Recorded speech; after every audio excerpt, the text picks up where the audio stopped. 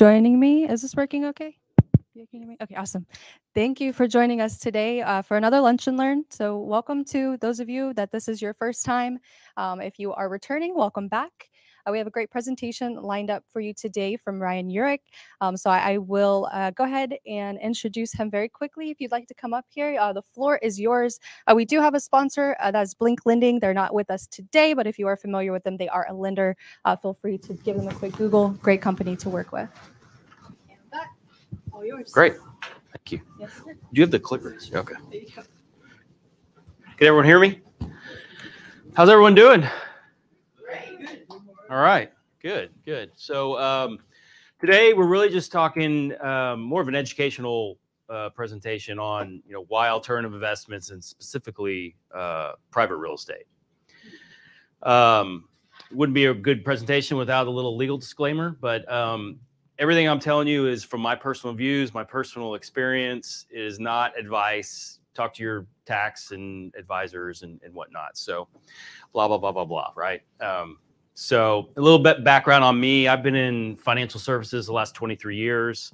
I was a banker for about 8 years. In the last 15, 16 years, I've been private equity real estate.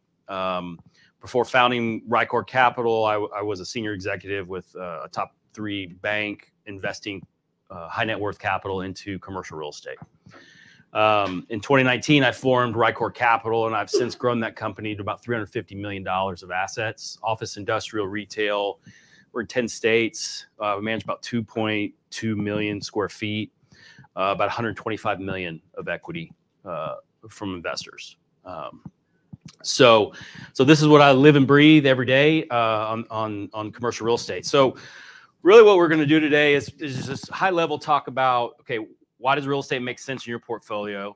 And then once you've decided to actually invest in commercial real estate, ways to invest in it, and just some things that I recommend you consider when evaluating different real estate investments. So if you look at your typical investment portfolio, the objective typically is diversification. And diversification in the sense of you want to spread out your investable assets across many asset classes. Reason behind that, you don't want all your eggs in one basket, because if you're in Apple and they go down, then you typically are exposed. So really the definition of diversification is the practice of spreading out your investable assets across multiple asset classes. So once you get to that point, the question typically is, okay, well, how do I allocate it? So there's what you really want to look at is correlation between different asset classes. So if correlation is 1, when asset class 1 goes up, asset class B goes up perfectly, right? So you want something that is more negatively correlated. So for instance, real estate is typically negatively correlated to public equities. So when public equities go down, real estate goes up. So that's what you're trying to do, is to diversify your risk across these different asset classes. So again, the less correlation, the better. So why real estate? Real estate has been a great inflation hedge as well as a diversification tool. As you can see, so what this chart is saying, it's basically the correlation. The blue line is the correlation between the S&P 500 and direct real estate. So you can see that the correlation is negative, which is good, because when stocks go down, real estate goes up. When stocks go up, it goes down a smaller piece. Now the black line is REITs. And so we'll get into the difference between direct real estate and REITs, but you can see it's more positively correlated. Yeah. But even the blue line, sometimes it is positive. It's not always. No, it's not. But it's never up to 1 or 0.8. It's always less than 1. And so a REIT, a real estate investment trust, is a publicly traded company, so it has a lot more volatility, and it really acts like a stock. So this is an interesting chart, and really, so the old school of thought was 60-40, 60 in equities, 40 in fixed income, right? That was the way. As you got older and you got to retirement, you flipped that, and now you're putting money into fixed income because you have less time to recoup any losses. And so what this chart is really showing is when you add alternatives to it, your risk actually goes down and your returns can go up. So for instance, the 60-40, I can't even see that. The 60-40 equity and fixed income, you can see volatility, that's your risk. So that's 9.6% risk, and with an overall return of 8.3. You can see if you add 30% of alternatives, your risk goes down pretty substantially, and your return goes up. So again, it's a diversification tool that reduces your risk and has the possibility of increasing returns.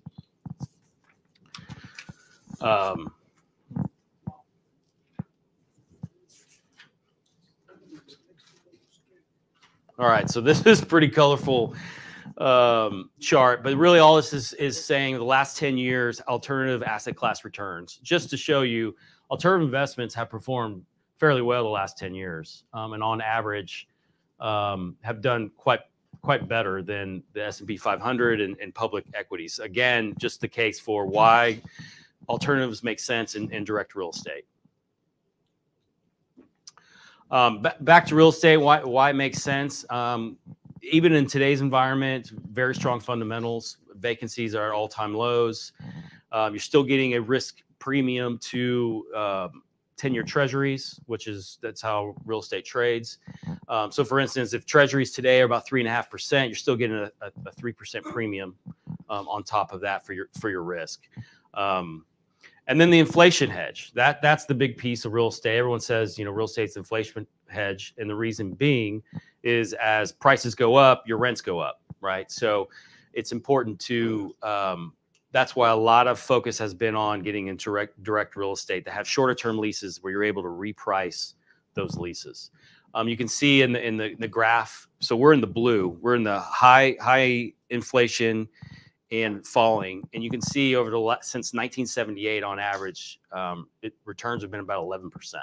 I didn't understand this. Could you please explain high and falling?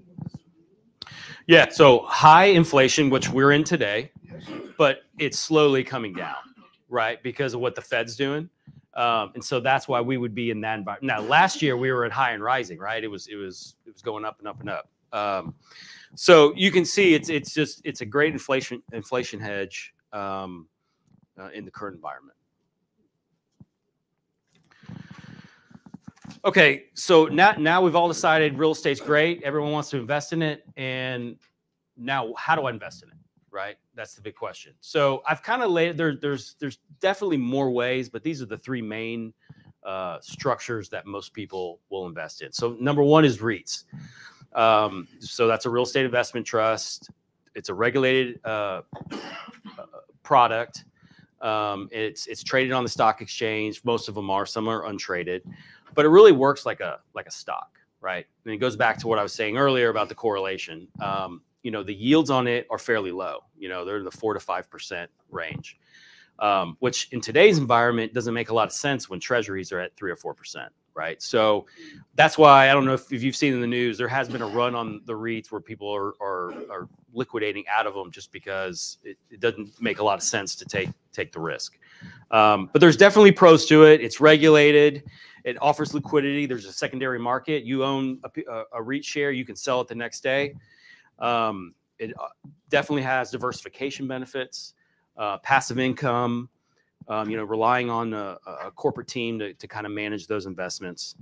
The cons really are, low yield, reliance on management. There are some front end load fees, and you don't get the tax benefits that you do with direct real estate. So these next two are what me and my firm do on a regular basis. There's really two ways to do it. It's a single asset syndication, which really all that is saying is, you find an asset, you put it together a partnership, you have investors come in and they own that asset with you. And so, the benefits to that are the tax benefits. You get to depreciate that asset. You get to write off the interest on your loans. So you're able to shelter some of that operating income from taxes. Also, when you sell the asset, it's a capital gain, so it's taxed at a lower tax rate than ordinary income. Typically, you have higher yields. There is higher risk, but a better income vehicle than a REIT. Now the risks to these are all your money's in one asset. So you give me $100,000, it all goes into an office building. So if that office building doesn't perform, you lose all your money. So you don't have the diversification benefits you do like you have a REIT that has multiple assets. I mean, that ideally, my opinion is you want to invest that your money's spread out amongst many properties. There's fees related, the managers that offer these, charge acquisition fees and disposition fees. There's usually a profit sharing piece. And again, the manager is motivated by like pushing profits. And then the third one is really very similar to the single asset syndication. It's just a larger pool of money. So a commingled real estate investment fund. So that's when a sponsor raises, $100 million plus. They go get debt on it. They can buy $300 million worth of real estate. And that's the vehicle where you can build diversification, right? Because you can buy 10 or 15 properties, allocate all across the country, and still gives you the same benefits as a single asset syndication, tax benefits. The downside is your money is locked up. There's no liquidity. So when you invest in these type of vehicles, your money's locked up for 5 to 7 years. So if you're saving for Johnny to go to college in the next 3 years, you probably don't want to, put your money in something like this. Obviously the same type of fees as the other syndication. So those are the three main ways, investing in commercial real estate. And so lastly, it's really just some things to consider as far as when you're evaluating these real estate opportunities, what you're doing. First is like, what's the objective of the real estate? That's what I always tell people. Like, don't just invest in real estate to invest in it. What's the objective? Why are you doing it? A lot of times it's for diversification, but also for income, right? Maybe you're replacing fixed income bonds with real estate because bonds aren't producing that well. But at the end of the day, when you're investing that money, you really need to have an objective, like a criteria, and okay, why am I investing in this real estate? There needs to be a reason. Next thing is how much risk you want to take. I mean, there's different spectrum of risk across real estate. There's development, which would be the highest. There's buying a Walgreens, which would be the lowest. Do you want to be in the middle? Do you want, are you more focused on income? Do you want income and growth? Because real estate can be more of a hybrid product in the sense of the rents pay you cash flow. And then when you sell it, you're getting appreciation, which is more of an equity piece. So folks that want a little bit of both, maybe a core plus risk strategy, something that's 85% occupied. There's a little upside, but lower risk. And then, next, who the sponsor is a huge piece, so whoever's pitching you a deal, I think the main thing you want to dive in is, what's their track record? Have they done this before? I always like asking, okay, what was your worst investment? Like, tell me what happened and how bad did it get? Is it, I lost someone's, all their money, or is it, well, it wasn't a good deal. Everyone got their money back, but they got 5%. I mean, that's the scenario on a worst case, because, all these deals will act differently. So that's one thing to keep in mind. I truly believe you want to have a well-capitalized manager. So when times get tough, he's not doing capital calls, right? He is actually, investing his own money into those deals to kind of right size them and whatnot. So really focus in on who that manager is, how long they've been around, do they have capital behind them, and can they weather any storm? Because real estate is cyclical. And then lastly, we get this a lot, like who's investing with that manager? We have, primarily family office money, high net worth money, and some institutional money. So what that does is just brings credibility. If a famous investor or whatever is invested with you, that kind of, shows the other investors, hey, this, that manager has kind of been qualified. And then, you know, this is more of the financial analysis. If you really want to get in the weeds on the underwriting piece, you really got to, you know, dissect what that manager is giving you. Like for instance, in multifamily, you typically will see very high rent growth and low cap rates. My opinion is life doesn't work that way. Rent doesn't go up 8% every year for 10 years. You know, it doesn't. So you just got to kind of, when you're evaluating these, understand how they're getting to their numbers is a key piece of evaluating these. The next piece is the debt. The debt is a huge piece. All these assets are usually financed, I'd say 50 to 70%. So understanding fixed rate, floating rate, especially in this environment, you know, we actually fixed our entire portfolio in 2021 at 3 and 3.5%. So we're doing okay in this environment. We don't float. So that's a key component is interest rate risk, right? Especially in this environment. The next thing is, do they actually have the debt, right? So because it's one thing to assume something, but to actually have it committed is another. That plays into this, because if he's pitching you, hey, I've got 4% debt, and then now he comes back and it's 8%, well, the deal's kind of upside down at that point. So that's something to consider. You know, looking at lease rates, are leases below market or are they above market? You know, you typically want a building that's below market so that you can reprice and organically grow your income. If they're above market, there's risk that when those leases mature, you're going to have to reduce the rate. So just something to keep in mind. And then are expenses in line with other properties? I mean, that's a big piece of our business, because if you think about a tenant in an office building, for instance, they're going to go see 3 or 4 offices, and they're going to compare the price, you know, the base rent plus whatever expenses they have to pay. So if your expenses are higher than everybody else, you're going to have to charge a lower base rent. So you really want to hone in, and we're a hands-on operator and really focus in on a lot of expenses and how they kind of compare to our competitors. And then lastly, it was really what's the investment structure and fees? How's the investment structured, and what rights, you know, do you have? Typically, if you're just a fractional owner in a property, you really don't have too much control, right? You're relying on the manager to make all the decisions. Typically, if you are an anchor investor, which usually means, you know, I'm raising $8 million, you put up 5, you put up a substantial piece, they typically will have some control rights. But for the most part, the manager is running the show and making all the decisions. Then secondly is fees. And, you know, we have, you know, there's a different school of thought on the fees. To me, I think fees are important because you want a profitable operator. You do not want an operator that is not profitable. So, you know, typical fees are acquisition fees, disposition fees, you know, carried interest, which is a profit sharing piece. You know, being a manager, that's how our business makes revenue is through those fees. But I do think, and, you know, we've come across investors who say, you don't want to pay any fees, but, you know, they want to keep the lights on. So how do you kind of do that?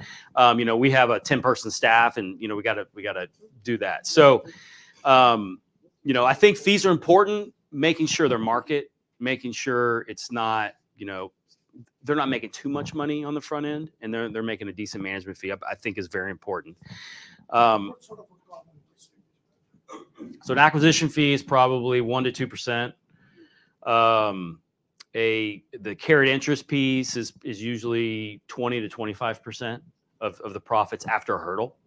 And that's the next kind of point I wanted to make is it's important when you structure these investments, there are protections for the investor in the sense of hurdle rates. And what I mean by hurdle rates is, so typically what we do is we say, you get your money back, plus you get 8 to 10% per year on your money. And then if anything's left over, then we can split some profits. What you wouldn't want is something that was like pro rata, like everyone participated regardless of what the investors got. So that's very important. I mean, and there's you can get as sophisticated as you want, or you can just have, hey, I got to make 8 to 10% per year, and then we split. There's IRR hurdles. There's all sorts of ways to do it. But that's something to hone in on is how are you protected from the manager making bad decisions? So, and then lastly, I think I kind of touched on this, is just, you know, these are illiquid investments except for a REIT. So you are kind of locked into that. So you really have to determine, you know, how long do you want to be in this investment? What kind of hold period is the investment? And does it make sense in your portfolio? So,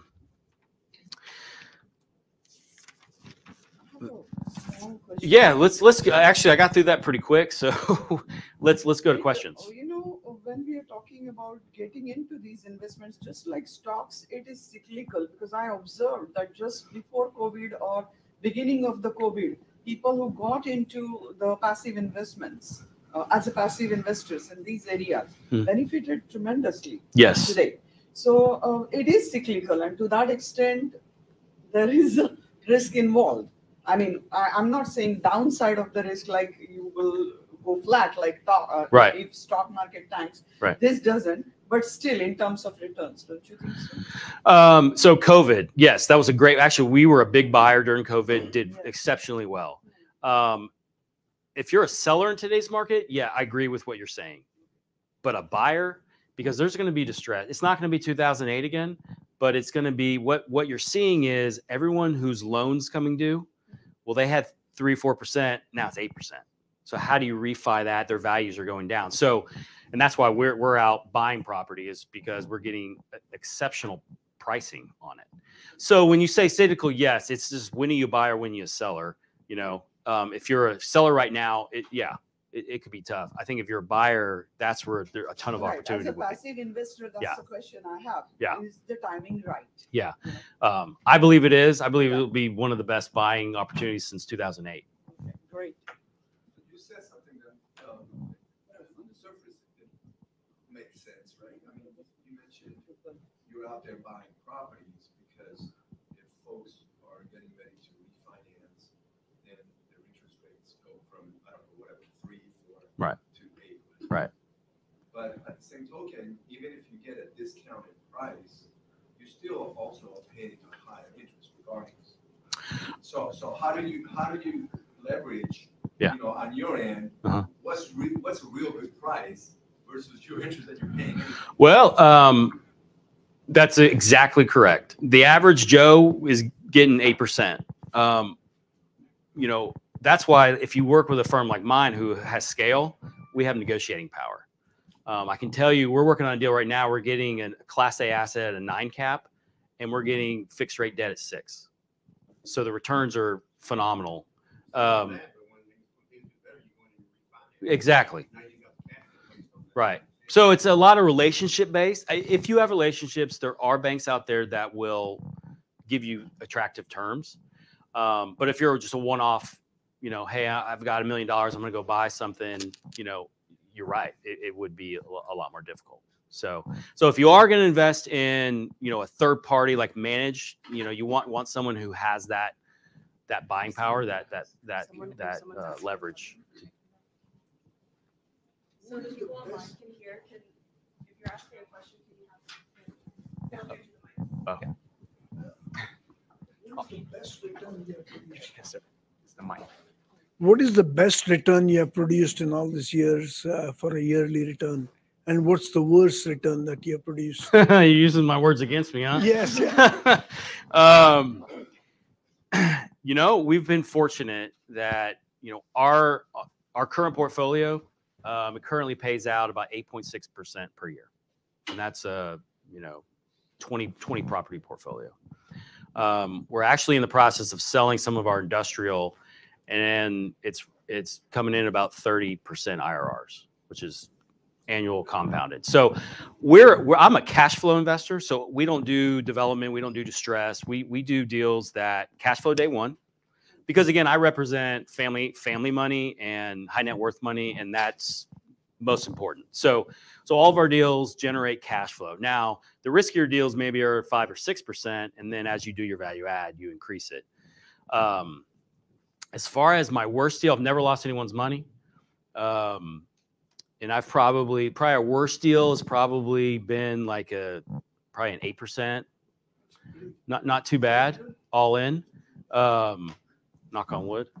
So, but that just goes to the experience. I've been doing this for 2 decades, and that's a key component to if you're investing with a manager. It's just who's the team, what's their experience. I did it for an institution, so obviously my training is more institutional. So yeah, that's What is your typical hold period? 3 to 5 years. 3 to 5 years is our typical hold. But again, because it's cyclical, depends on where the market. Like right now, I wouldn't want to sell anything, right? Yeah. Yeah. Right. Right. So, any other questions? So in terms, We have people online. so in terms of your kind of your minimum investments, can you talk about that, because obviously that plays into what people can and cannot do. Right. Individuals trying Right. to look at your firm as a potential ways to invest. Yeah. So, I mean, we've typically done $100,000 minimums. And, so we have some folks who have done 50 to 100. And then we have a bunch of folks in the 500 to million type range. When I started the business, I did want to, open it up to, more investors and not just, I've kind of stayed away from the institutional capital. Now we've done a couple deals with them. But for the most part, it's 50 to 100,000 in a deal, and we're currently raising a $100 million fund right now that's open for investment.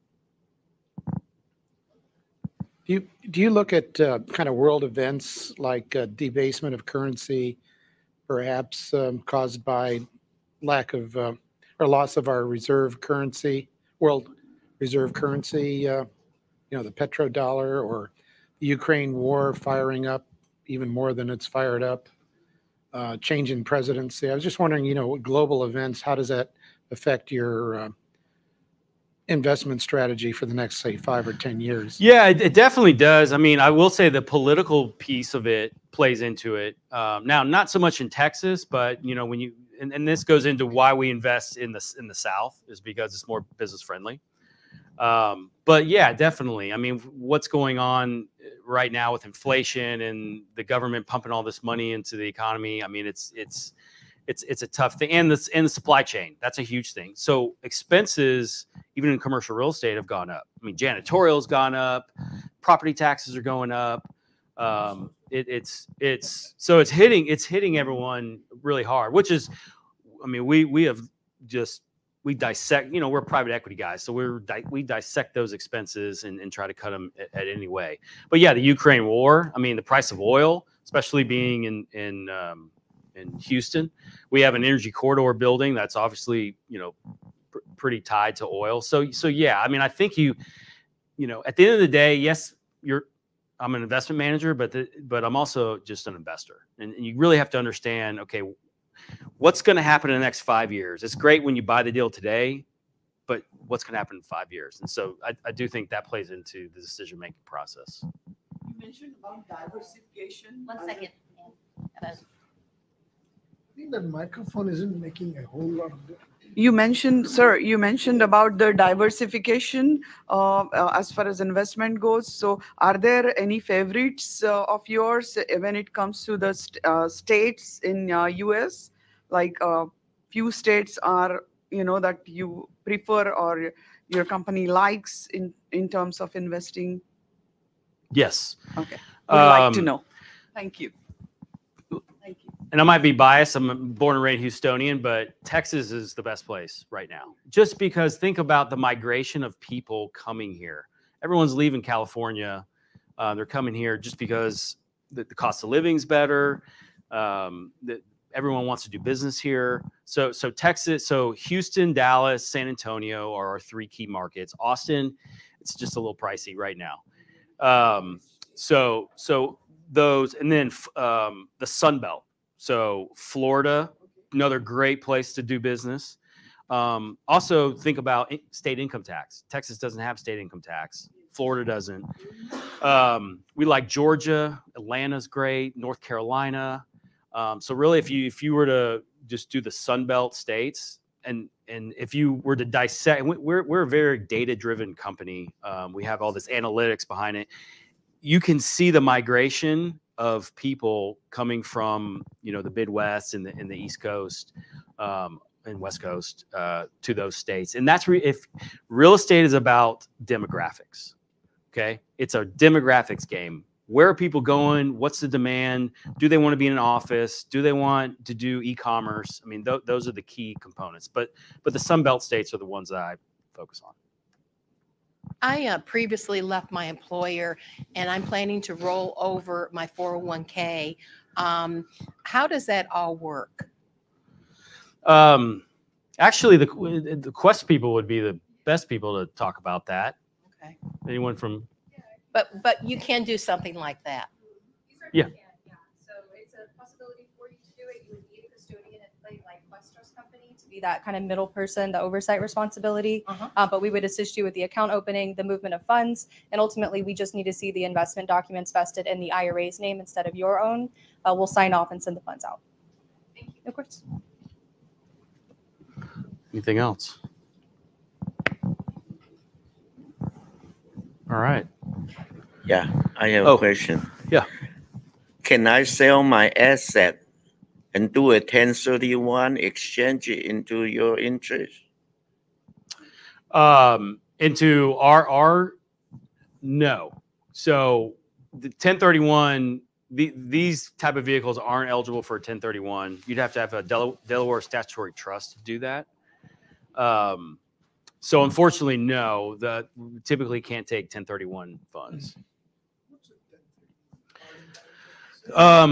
So it's a great tax benefit. The question was, what's a 1031? So it's a great tax benefit that the IRS has given. Basically, what it's saying is, if you own a piece of investment property, can't be your personal property, can't be your second home, can't be your beach house. It needs to be an investment property. But if you sell your property for $5 million, as long as you go buy another property, investment property for the same value, your capital gain tax is deferred. It doesn't go away. It's just deferred. So that's what a lot of people will do. They'll buy a piece of real estate, make a little money, flip it into something bigger, and then eventually, you got to pay the piper, right? I mean, eventually you got to sell the asset and pay your taxes.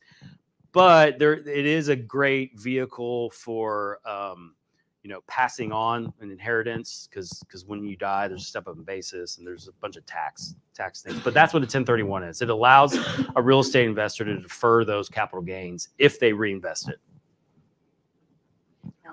One more question. Is Rycor Capital mainly into, as you said, you guys are not into distress properties or anything, right? You are into commercial properties, industrial properties.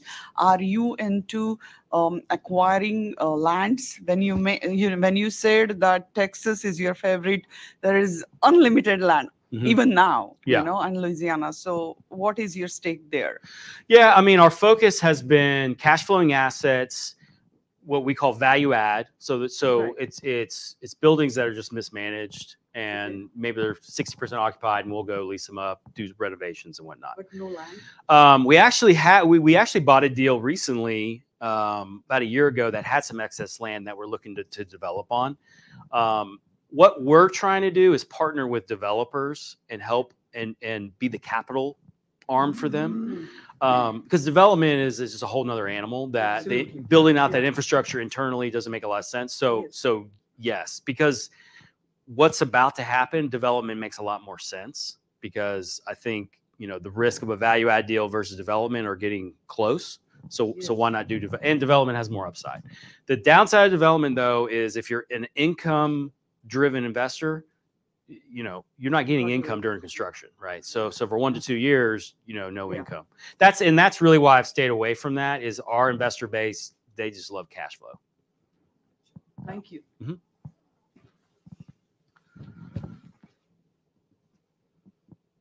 Anything else? All right. Well, I have one on the internet. okay. I want to see if maybe else in person had something first. Okay, so we do have one question online from Betty. She asked, in the past 5 years, the stock market has gone up. The price of real estate also went up. How is it not correlated? I want low correlation. Please give example. So the question being, the stock market's gone up and so have real estate values. It's, real estate isn't negatively correlated. So it's 0.2%. So it still has going up with the stock market. But now what you're seeing is with interest rates, because real estate's so tied to interest rates, you are seeing valuations come down, which is why it is a great buying opportunity. And I think what real estate offers is less volatility, right? Because the stock market is up and down every day, right? I think we're up today, and last week we were down. So real estate is lagging because it's not priced every day, right? So you don't have all this volatility that you do in the stock market. So when you say the stock market's up, well, it's up today, but what was it, 2 weeks ago, right? So I'm definitely not an expert in the stock market by any means. I actually got out of the stocks back in, after the 2008 debacle. And so if you look at what's going on, and if you look at any of the trends historically, you would guess that is getting ready to take a nice bite, right? The stocks are going to come down. Right. So do you see the real estate market also coming down, not necessarily maybe at the same percentage levels that the stock market will go to, but from a real estate point of view, right? I think last year was in Houston anyway, or in Texas, was an anomaly in terms of pricing going up and the market the way it was. But what's your point of view in terms of real estate now versus potentially what will be happening with the stock market? So here's the thing with real estate. There is so much liquidity in the market that has why prices have continuously risen, right? There was 2 years ago when we were bidding on properties, there's 15 offers, right? Now there's 5. So it's the well-capitalized folks are what's driving up interest rates. Values. Now, I will say, I read the other day about the recession that's coming, that this is one of the first times in our history that we've been bracing for it for 6-7 months. Usually like 2008, it just happened. Lehman files bankruptcy and we were in a recession. Whereas now it feels like corporate America is bracing for it. They're doing layoffs. They're being very, very diligent about it. So I don't know. We're definitely going to be in a decline because we got to get inflation down. But will it be as bad as? I hear it's going to be doom and gloom to we're not even going to have one, right? So I'm kind of in the middle. But I do think, back to my point of, if you're selling real estate, yes, there is going to be down like the stock market going down. But if you're into buying, you're going to buy at such a good price that if you do have some vacancy, it's not going to matter as much, right? So, but real estate is cyclical, and people losing jobs obviously affects office mostly, apartments. We're heavy into industrial, and that has just performed extremely well. Demand's huge. There hasn't been a ton of light industrial development, so there's a lot of landlocked opportunities. Okay. Any final questions for Ryan today? All right. Well, thank you so much for coming. All right. We certainly appreciate it. All right. Thank you. Round of applause for him today. Thank you. I'll take over the clicker. Okay. All right. So we're just going to go through a few announcements, and then we'll end with deal pitching. For those of you who are not familiar with our events, we'll give anyone that would like it the floor to come up here and let us know what it is that you do, what you're looking for. That way you can network afterwards with those individuals. I briefly want to mention our Masters of Tax Avoidance Bootcamp. This is coming up at the end of March. It is an in-person event in Houston. If you're interested, we have a lot of great panels and speakers lined up. We do have a focus on oil and gas investments, but overall, we're really just focusing on alternatives in general. So if you're interested in real estate, oil and gas, new opportunities that are out there in the Houston area, I highly encourage you to attend. You're welcome to speak with any one of our IRA specialists. We have Nicole and Katie at the back. If you would like a discount code, we can certainly provide that to you. We have a promotion going on for all of February. If you're looking to open an account, the promotion is that you will be entered into a raffle to have a $500 Airbnb gift card. Typically, it's $100 to start the account. So we can talk through some of the mechanics of our fee schedule and what that account opening and funding process will look like as well. We encourage you to reach out to us. We have a full team of IRA specialists on staff here. We also monitor our online chat box. So if you want to go onto the website, ask your questions there, we'd be happy to get in touch with you directly. Like I said, we have a full team of IRA specialists on staff here today, so I will be around afterwards. If you'd like to speak, I can pass out a business card and we can get in touch. But other than that, I will go ahead and pass the floor to our first deal pitcher. All right.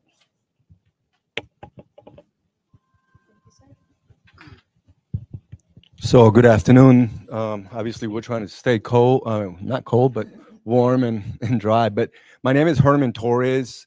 I'm the founder and managing director of a small private equity firm here in Houston, right here in the energy corridor.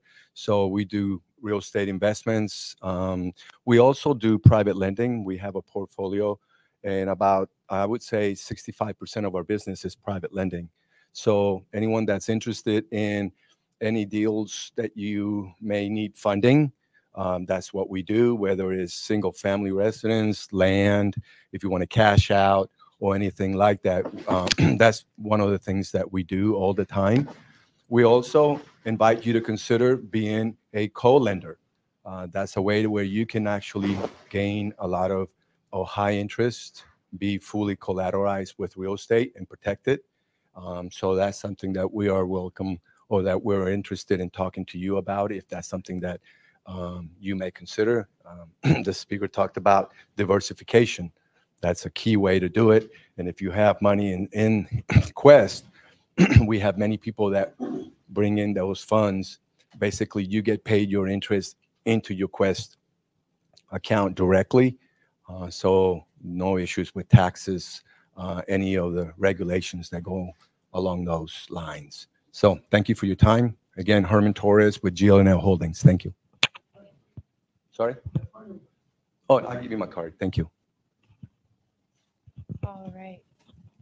There you are, sir. Hey, everybody, how are you doing? Was that some good education? Yes. Yeah, very good education. I agree a lot of things he said. I'm Steve V. Hill. We have a lot of companies. We've got the Wealth Club, which is our education company.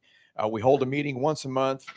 It's right here, our education. We have our networking outside, and then we come in here and do our classroom. But we're also full-time real estate investors. So, you know, we're always looking for properties, just like everybody else is. But we've had to diversify over the years, and we've grown a lot. So we do private lending now. We are private lenders. We put a lot of money to work with a lot of Quest money. We're Quest clients ourselves. We put our money out there working in a lot of different areas. And we've also got a growth fund. So for people that want to be passively invested, we've got a growth fund that you can put money into. It is a Schedule C offering, so it's only for accredited investors. We have to be accredited to qualify to get into the fund, but more than happy to talk to anybody about that. And our office is right upstairs on the 3rd floor, so you can come visit us anytime. Well, we've got all that stuff. Yes. But like I said, you know, to look at the fund, you know, you'd have to go through the PPM and everything and look at all that stuff, and explains everything about the fund. So Steve V. Hill, you know, that's what we do. We're here to help anybody in any way. So give us a call. I got cards in my pocket. So thank you. All right. Any takers? All right.